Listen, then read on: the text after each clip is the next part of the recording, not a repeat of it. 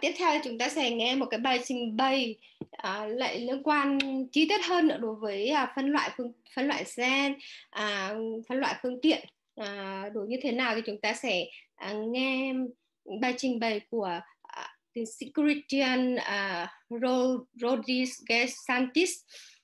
Ông là kỹ sư tương đồng đối với các cái dự án do IDIADA tài trợ và quản lý ở Tây Ban Nha, cũng như cung cấp các cái hỗ trợ và chuyên môn cho hơn 20 văn phòng của công ty, và ông cũng đã cung cấp các cái dịch vụ cho cái sự là tương đồng về mặt tiêu chuẩn trên toàn thế giới, bao gồm châu Âu, Hoa Kỳ hay Trung Quốc, Úc, Ấn Độ, Đài Bắc, Trung Hoa, và trong đấy thì có cả Việt Nam nữa.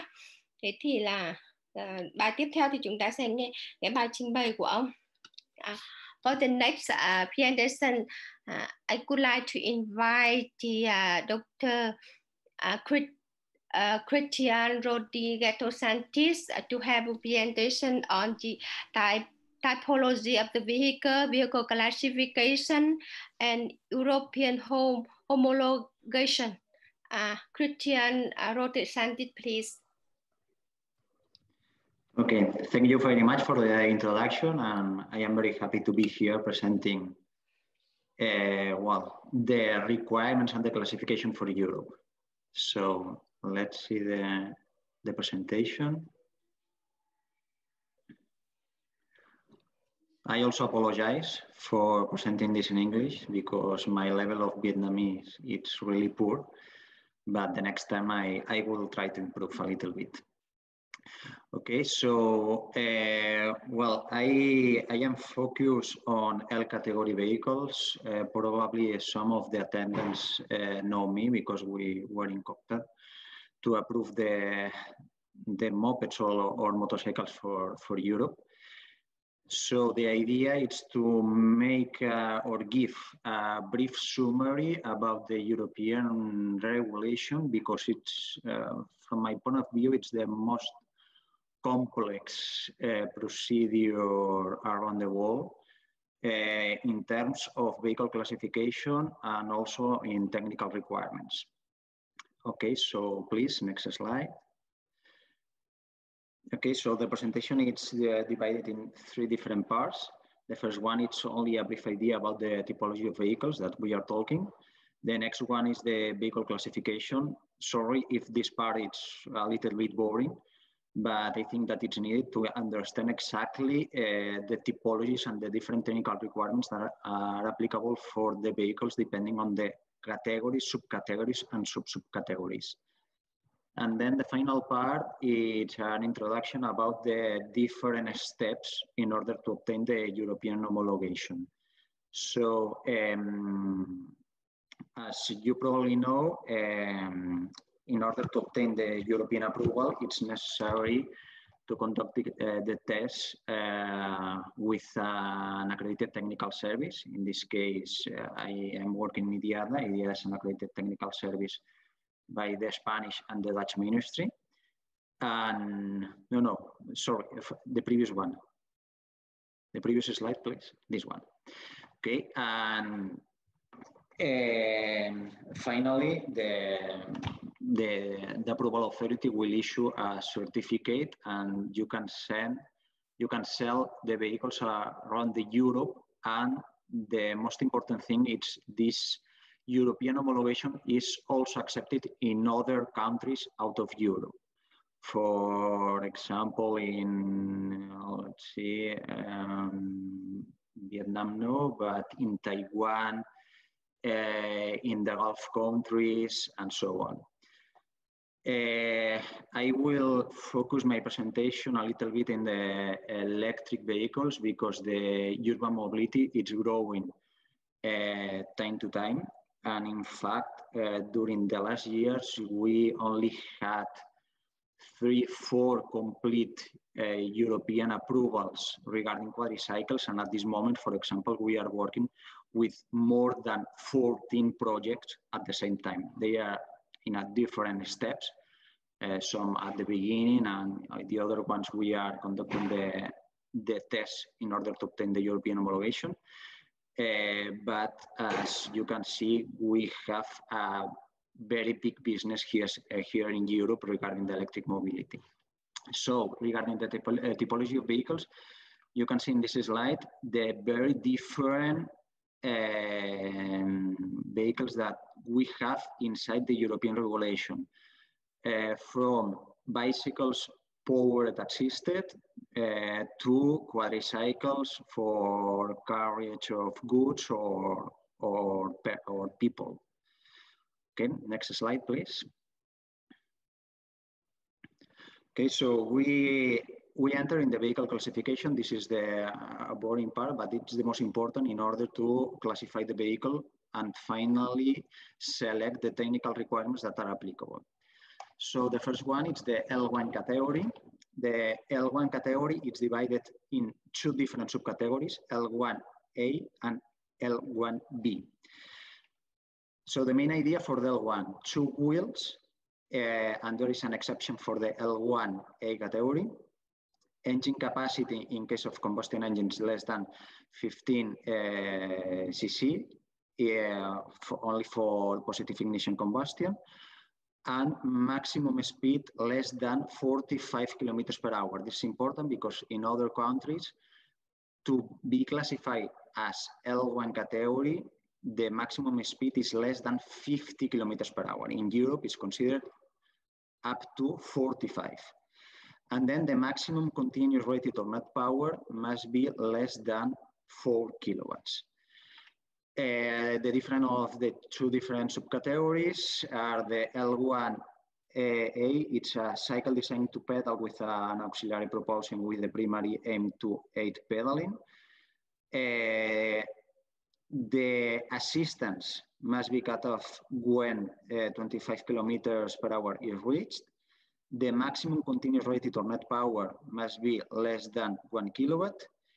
And if the vehicle has 3 or 4 wheels and met the previous requirements, can be classified, well, can be, no, must be classified as L1A category. All the other vehicles that cannot be classified as L1A must be L1EB. Next slide, please. The L1 is like a moped tricycle. So vehicle with 3 wheels, engine capacity less than 50 cc's for positive ignition or 500 cc's for compression ignition. So in case of diesel engines, maximum speed less than 45 kilometers per hour, maximum continuous rated power, net power less than 4 kilowatts, machine running order without batteries. This is really important for Europe for the classification. The machine running order is considered always without batteries, less than 270 kilos, and maximum of 2 sitting positions. So here, again, 2 different subcategories, L2U and L2P. Subcategory U, only for carriage of goods. And the loading area must fulfill with one of these 2 requirements. So the length per width, well, this formula, and the equivalent load bed area, the load in the bed area, and the loaded bed shall be able to carry out a minimum volume, etc. Okay, so one of these 2 options. If the loading area doesn't fulfill with these requirements, the vehicle, in this case, it's an L2EP category, subcategory, sorry. Next slide, please.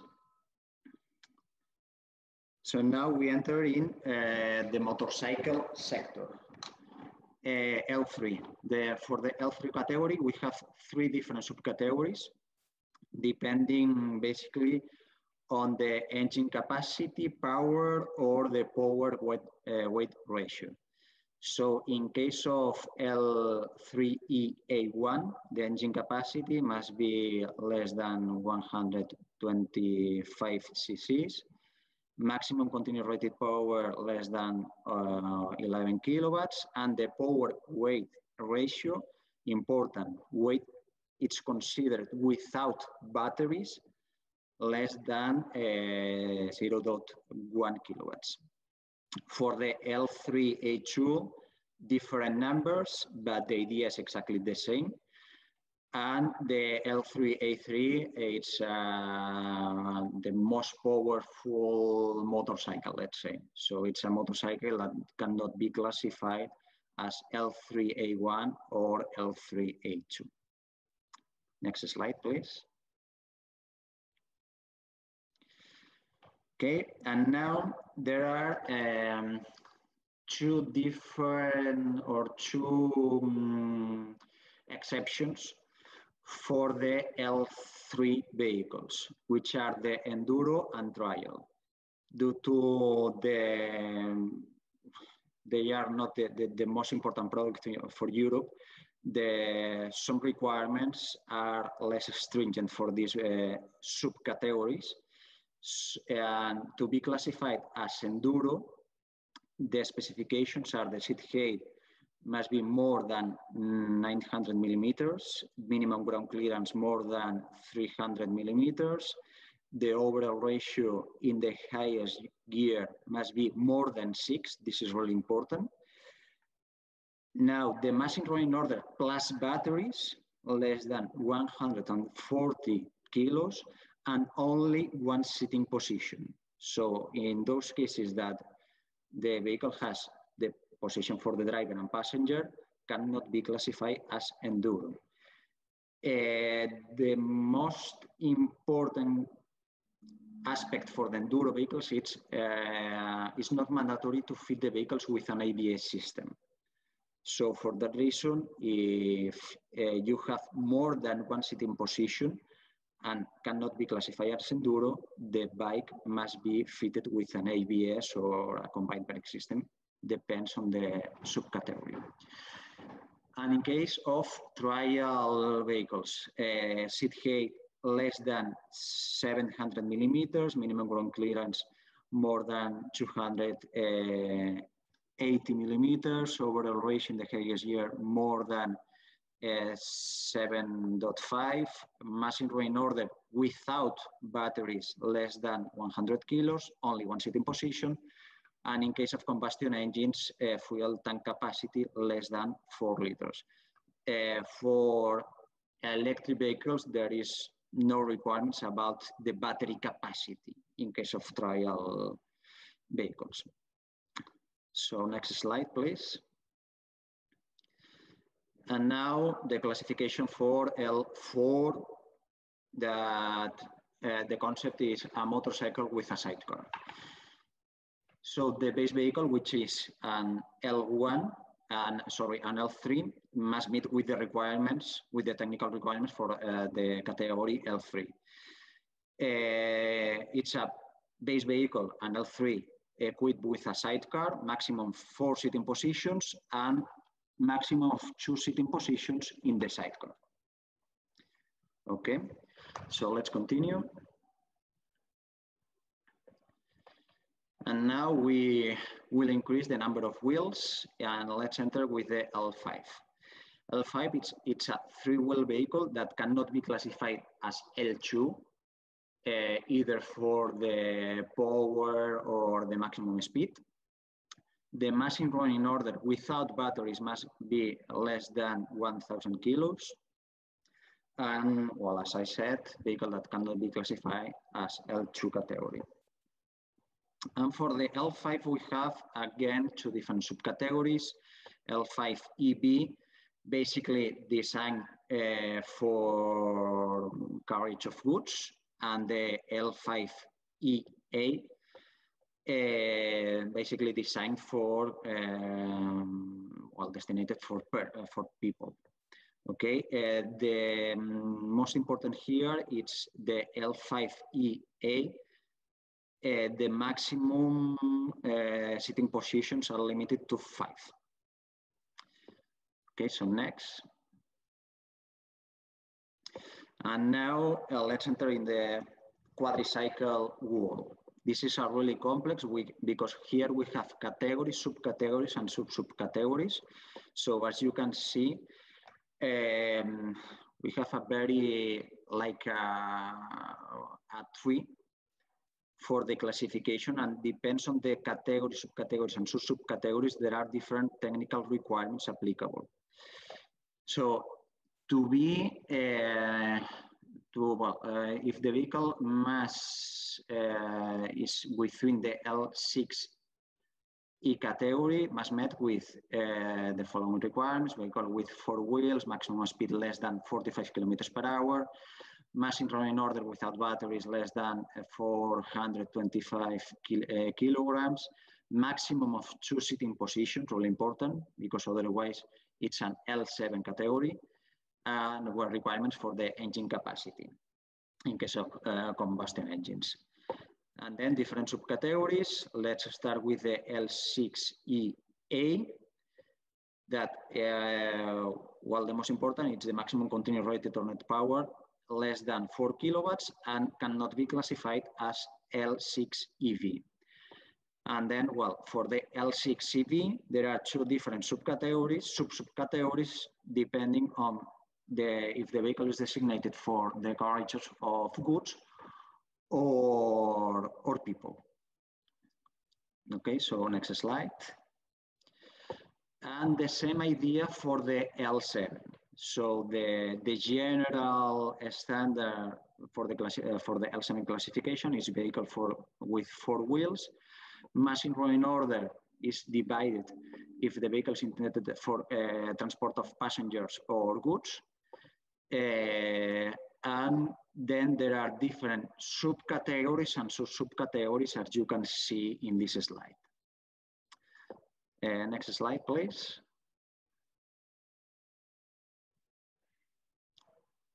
Next slide, please.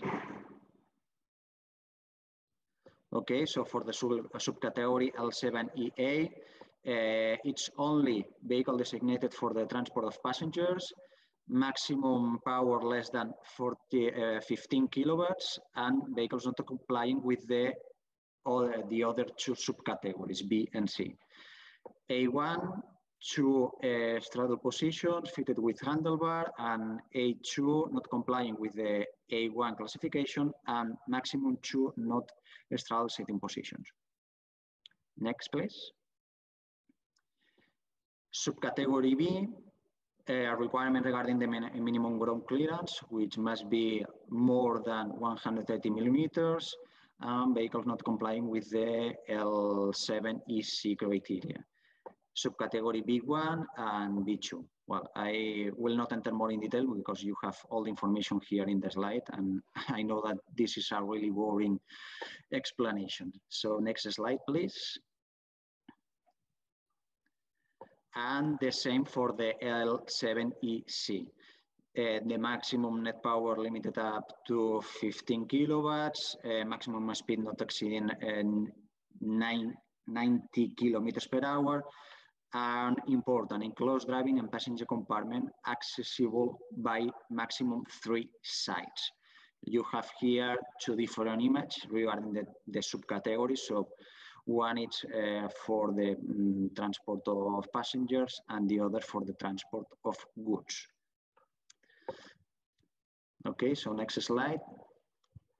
As you can see, the categorization of L category vehicles in Europe is really divided compared with other countries, which only are L1, L2, L3, L5, 6, and 7.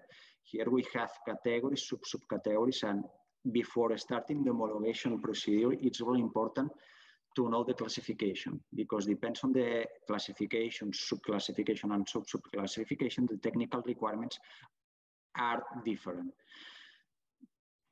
So now let's start with the European approval and, sorry, the previous slide. Okay, in order to obtain the European approval, there are 3 different steps. So the final, well, the manufacturer always wants to obtain the certificate, as you can see in the right part of the slide. But in order to obtain this certificate, there are 3 different steps. So the first one is the administrative procedure. Then we have the technical requirements. So I mean the testing part.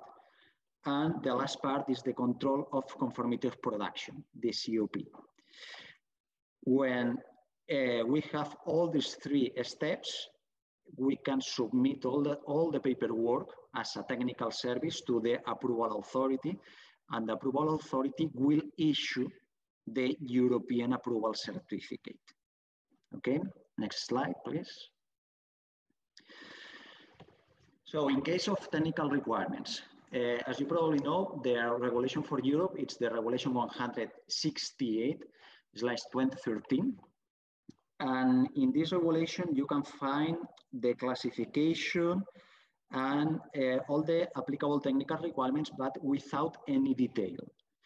So the detail are, let's say the regulation 168 is amended or complemented by three different acts, which are the Regulation 3/2014, Regulation 44/2014, and the Regulation 134/2014.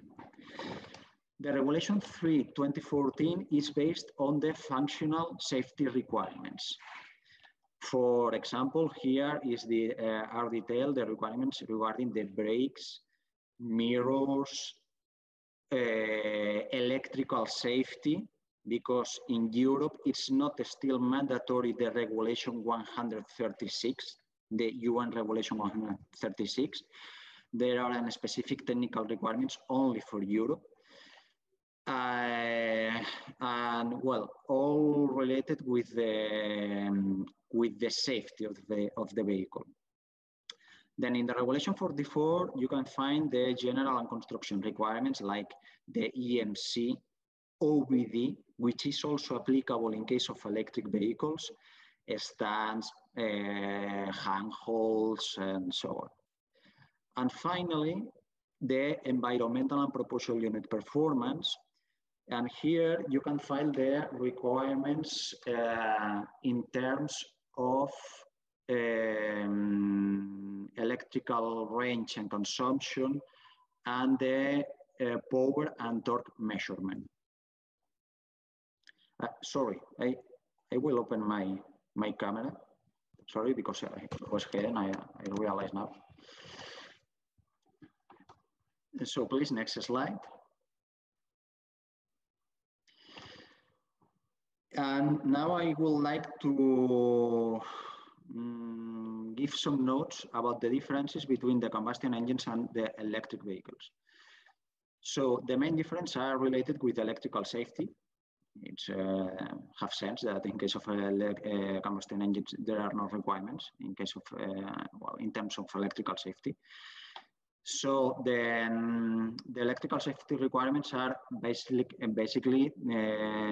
focused on requirements against the direct and indirect contact, isolation requirements, requirements regarding the batteries, but not based in the UN Regulation 136, as I mentioned it before, and in use safety requirements. That means that, for example, in order to activate the active driving mode, it's necessary to make 2 deliberate actions, for example. In case of the propulsion unit performance, here it's necessary to measure the electric range and consumption, which are the values that the manufacturer must declare for marketing purposes, and the maximum continuous rated power, according to the Regulation 85. The main difference here is in Europe, it's the Regulation 85 forced for the measurement during 30 minutes. In Europe, it's also accepted the measurement during only 15 minutes. Okay, next slide, please. And for sure, the most critical part in terms of homologation requirements is the electromagnetic compatibility. There are verifications with the vehicle in charging mode. And in case of vehicles with onboard charger, you can find here the additional technical prescriptions for those vehicles. this is the most important part, and under my experience, it's always the part which becomes a delay during the different approval steps, because sometimes the vehicle will not pass at the first attempt. Next slide, please. Okay, and now let's start with administrative requirements. In the Delegated Act 901/2014, is detailed the preparation of the technical documentation to be provided to the approval authority. So there is a template that the manufacturer must fill with all the data that the European Commission asks to the manufacturers to provide during the homologation steps, during the different homologation steps. So finally, the technical service will send to the approval authority the technical reports with the result of the test and this technical documentation that it's provided by the manufacturer. Then the preparation, the preparation of the certificate of conformity that will accompany each produced unit. And the most important here, probably it's the WMI, which is the World Manufacturing Identifier. The VIN number, so the composition of the VIN number, there are different parts, and the first 3 digits are the WMI, which is the 3 digits which identifies the manufacturer. And then regarding the administrative requirements under the, well, according to the approval authority, it's necessary to register the manufacturer in the European Union, let's say, and in case of manufacturers out of Europe, it's necessary to appoint a legal representative that must be between the European Union. Okay, so next slide, please. And finally, we have the control of conformity of production. This is all important because it's part of the European homologation procedure. So before the testing activities, it's necessary to conduct the initial assessment. The aim of this initial assessment is to verify the capabilities of the manufacturer to produce the vehicles that must be exactly the same as the prototype approved during the homologation procedure. Okay, so it's the idea of the conformity of production is to ensure that the vehicles that are leaving the production line with the production has been started are exactly the same or representative, the same, let's say, as the prototype that the technical service has tested and has approved. So for this, we have 3 different parts. The first one is the initial assessment, so consisting a visit of the production plant and control the quality procedures that the manufacturer will implement once the production will start. Then the technical service will start with the different activities in order to test the vehicle, register the manufacturer in the approval authority database and so on. This is what I explained before. And once the European approval has been granted, there are different periodical audits in order to verify that the production, the vehicles that the manufacturer is producing or manufacturing are exactly the same as the vehicle that has been approved in the past. Next slide, please.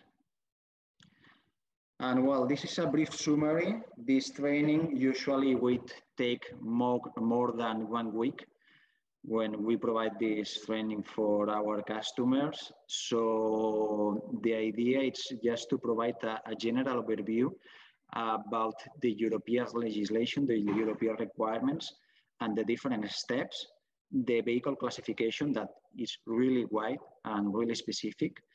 And for sure, if you have any question, here in the presentation, you have my contact. And for sure, your questions are always welcome, and I will be glad to support you in the homologation steps, not only for Europe. If you want to investigate another market, for sure, we are always open because we have more than 20 offices around the world. Thank you very much. And now it's time for the questions that I am reading here in the chat.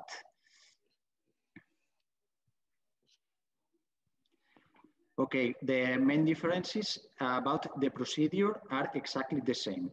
So the differences are only based on the technical requirements. So in terms of electrical safety, electromagnetic compatibility, energy consumption and range, and the power and torque measurement. Then all the other steps are exactly the same.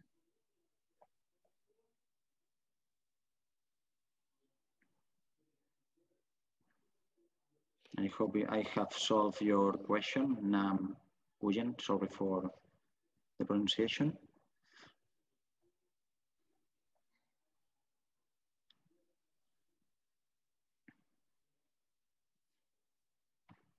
Thank you, Cristian, for very technical presentation today. So now we open for discussion. Các anh các chị vừa mới nghe xong bài trình bày của anh Cristian về cái phân loại phương tiện điện này, thì không biết có ai có câu hỏi gì nữa thì chúng ta có thể giơ tay phát biểu để được thảo luận trực tiếp, hoặc là chúng ta có thể đưa câu hỏi vào cái book chat một bên cạnh đấy ạ.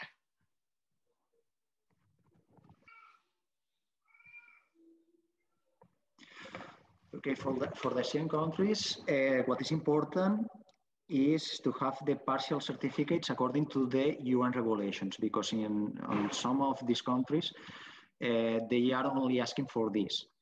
So the main difference with the European regulation, it's the regulation 136, which is not required for Europe, but is required for the ASEAN countries. Okay, then for these countries, it's always the importer or the applicant, not the technical service, in this case IDIADA, who must contact with the different administrations in order to register the vehicles and start the business in these specific countries.